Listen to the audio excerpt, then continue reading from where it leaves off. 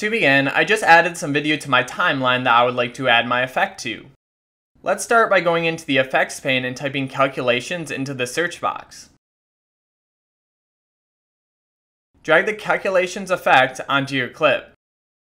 Go up to effect controls and change the input channel to gray or one of the single colors.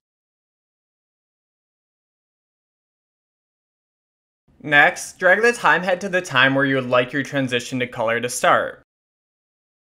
Click on the timer button next to the second layer opacity property to create a keyframe. Then position the time head to the time you'd like your transition to color to be completed by. Change the second layer opacity value to 100% to create your second keyframe.